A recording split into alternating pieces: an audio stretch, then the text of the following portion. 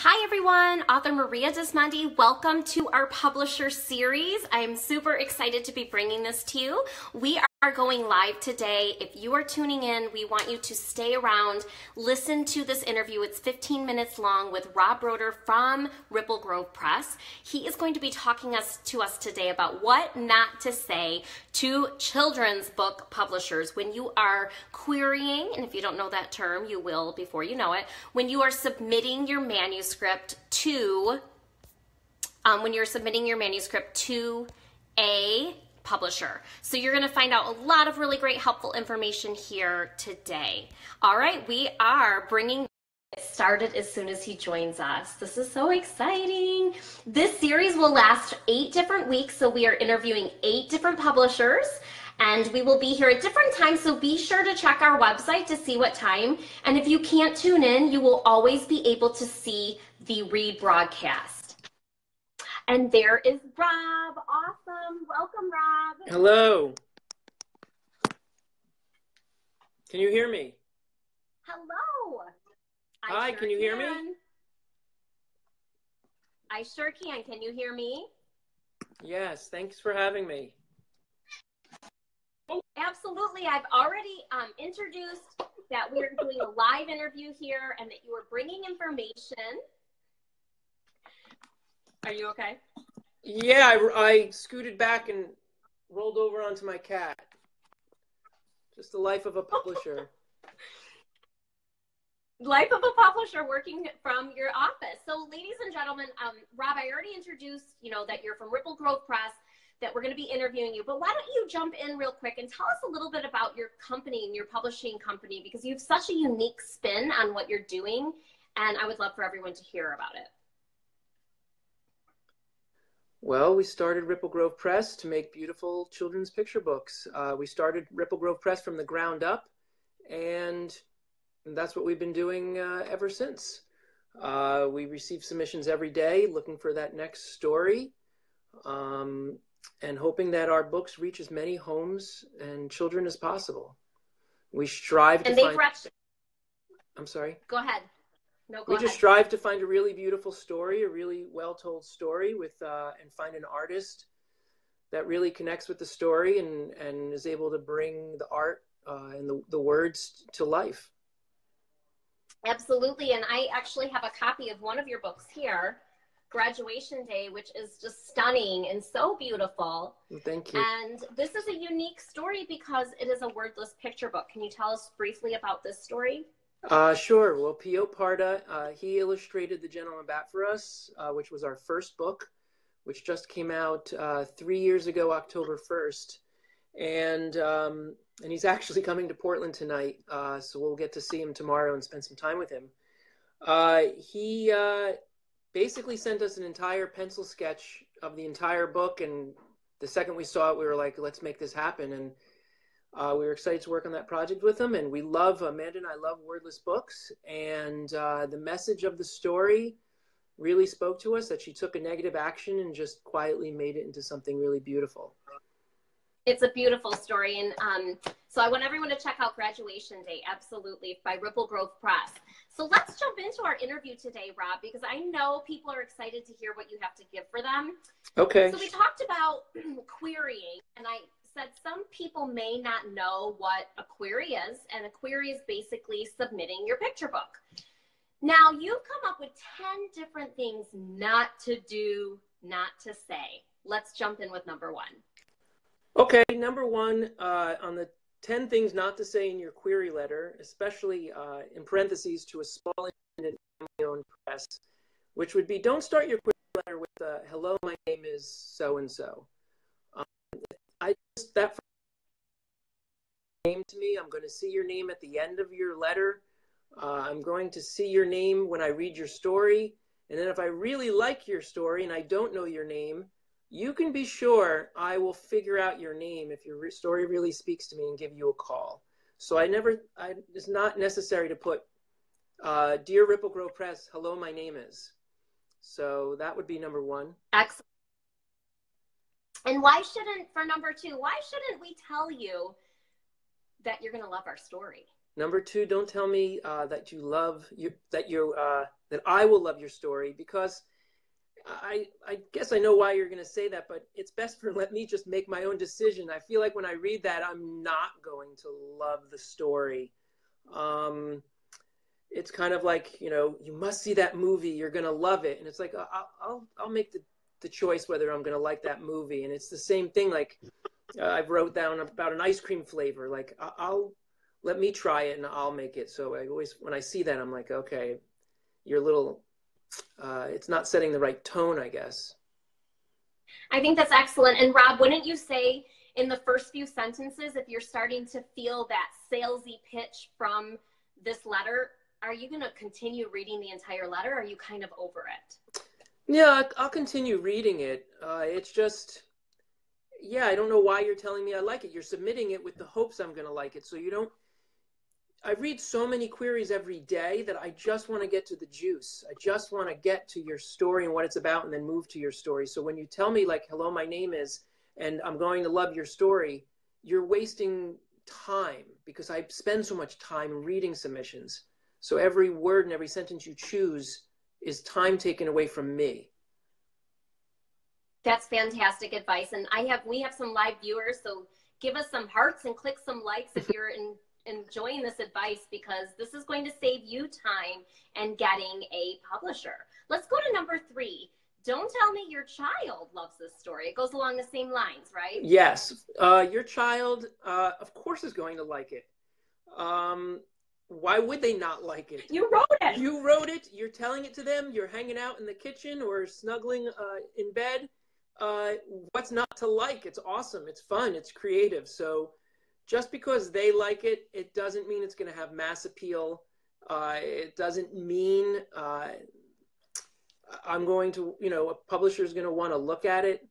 But I'm glad to know that, but you don't need to tell me that in your letter. Yeah, when I see that, you're enthusiastic to share it with me. I understand, but it's, again, you're wasting time in your letter telling me that your child really, or your children really like this story and it's so special. Let me just take it in. Let me just really enjoy the story without all of this extra sentences that are in the query that I don't need to see. How about number 4? Don't tell me your story is whimsical. This tells me off the bat that your story rhymes, and it also tells me that there's some type of a tempo that I'm supposed to follow, and usually I don't. Very large percentage, when I see that it's whimsical, I do feel like it rhymes or it's some type of nursery rhyme, and I'm not interested in nursery rhymes, and the rhyming, I very rarely like the rhyming on the submissions that we get because they're just off. It's not, they're forcing their rhymes. It's not flowing with the story. Sometimes I really like the story and I just wish it didn't rhyme because I like I like their concept and the story, but then you'd have to rewrite the whole thing. So yeah, and I'm going to pause right now to let everyone know listening. We've got a lot of live viewers right now chiming in. We're with Rob Broder. He's from Ripple Grove Press. He's a publisher, and he's talking about what not to say when you're submitting a picture book in this case, but a lot of these can go along with different types of books that you're submitting. And one of the things that's repetitive, we're on step number 4 he just talked about. Basically, it's cut to the chase. Tell us what your story is about.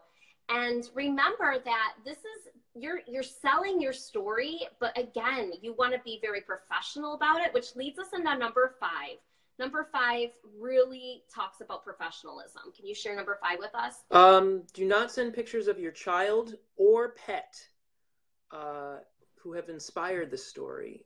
We do get submissions in our inbox and in our P.O. box where they've taken so much time showing me pictures of their dog on the trip they went and their beach and the costumes they dressed and sitting on the couch all snuggly. I don't know if you've gone into a bookstore recently, but those books are not being published. They're being self-published, but they're not being published by, we're just a traditional publisher, and we're just not, I'm not interested in having real photographs your dog in certain situations and certain scenarios. And the same with your children too. I'll get submissions with your actual children, and I'm not quite sure where they're not reading children's picture books, because I don't see many books with their actual children in the books. So I don't. And that goes along with, you shouldn't be sending illustrations either unless you are an illustrator. You are a professional artist. So let's move to number 6. Do not tell me this story is similar to Dr. Seuss meets Alice in Wonderland. When you tell me your story is similar to Dr. Seuss meets Alice in Wonderland, or any other type of specific old-time stories, it shows me that your story is not original, it's not creative, and it doesn't really make me get excited when I start reading your story. I do read your story. I read every submission, but when I do see Dr. Seuss has been done. It's already out there. There's dozens of Dr. Seuss books you can buy. So I'm not really interested in publishing something that has a cat in the hat type Dr. Seuss rhyming funny scenario. I'd rather hear something completely original and different. Absolutely. And, you know, we have viewers. Go ahead and comment below. Let us know where you are watching from. We'd love to hear where in the country you're watching from. And if you're just tuning in, this information is valuable. Basically, Rob is teaching us that you can write a professional query letter, and you can take these tips that he's giving you, and you can really save yourself a lot of time and energy and getting a good letter together so that your manuscript is actually read and considered. Considered is the key here. So we are going through 10 tips, and now we are on tip number 7. Don't tell me you have a series for this character. Why? When you tell me you have a series for the character, and then you go ahead and start telling me, I'm not, being a small press, I'm not really interested in series right now. I'm interested in making one beautiful book. If for some reason, and if it's a home run, then we can talk about bringing that character back to life. But I will get lots of queries about Sparky goes to the zoo, and Sparky goes to the Hamptons, and Sparky goes to the North Pole. All of those, I'm assuming, are fairly similar type stories too, where something just happens, and it's just not something I'm looking for. It doesn't, to me, that it has like 5 other stories in your head really doesn't do anything for me. I want to read, if you have Sparky Goes to the Zoo, I want to read your best Sparky story you have, and just send me one, and then we'll move on. One. And my sister just said, hi Stace. Glad someone's listening. You know, the key here too is to do your homework. Every single publisher has different submission guidelines. Every single publisher has different needs. And I get people who will send me cookbooks. Our company does not publish cookbooks. So please do your homework. Just don't be sending out your manuscript to anyone who will read it. Really do your homework. Agreed. Let's go to number 8. Don't tell me this is a different version of the 3 Little Pigs, which sounds very similar to the Dr. Seuss tip, correct? It's similar, yes, but this one is more of, you know, the 3 Little Pigs. It could be the 3 Little Ducks. So I get a lot of stories like that. And, you know, Little Red Riding Hood and the Big Bad Bobcat. You know,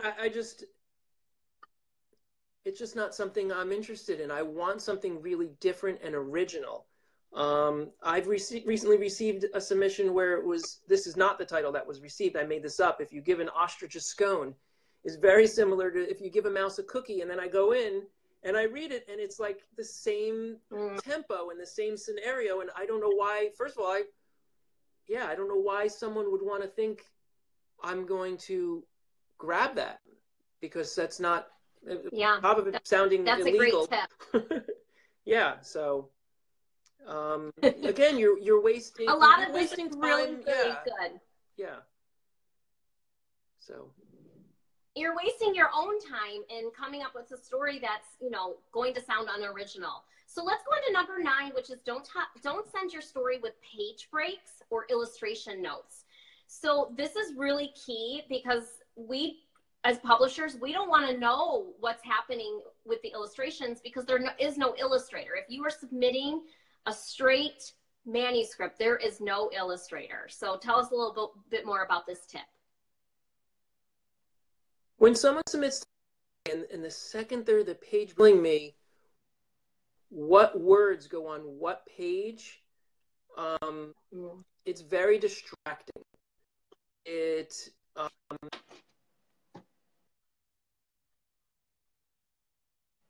illustrator will decide what words and how we see it folding. Okay. That's good. And we are on step number 10. Am I losing you? We're getting disconnected. No. We've got you. Uh-oh, maybe we did lose you for just a second here. We are going to get, oh, here he comes. Looks like his connection is going in and out. Let's give him a second here. He's going to go into, Rob is talking about 10 tips right now as far as what not to say to children's book publishers when you are submitting. He is on step number 10, which is don't send ABC or counting books. So I want to hear a little bit more about this one. Are you back, Rob?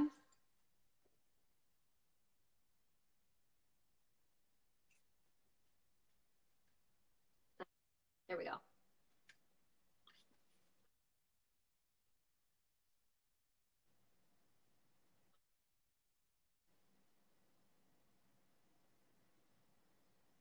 Because there's just so many choices. I'm just looking for something back. I'm not sure. Really fresh and different. Can you hear me?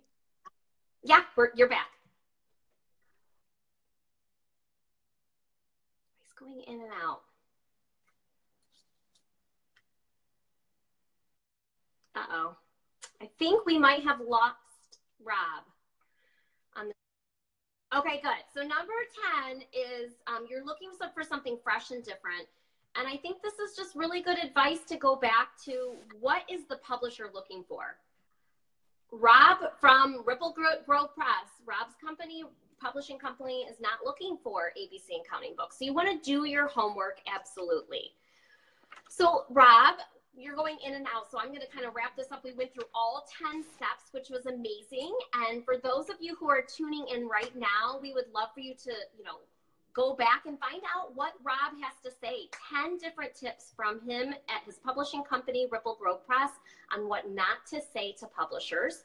This has been an amazing, helpful, filled interview, Rob. Thank you so much. And what can you do if you're still listening? Well, you can tune in next week. We're going to be talking next week with Robin Barone. She's a very unique publishing company called Diplomat Books. And she will be talking about how she is using her platform to inspire curiosity in children. So Rob, if you're back, I want to thank you so much for being here with us today and for sharing your expertise. Thanks, Rob. I can't hear you, but thank you. Thank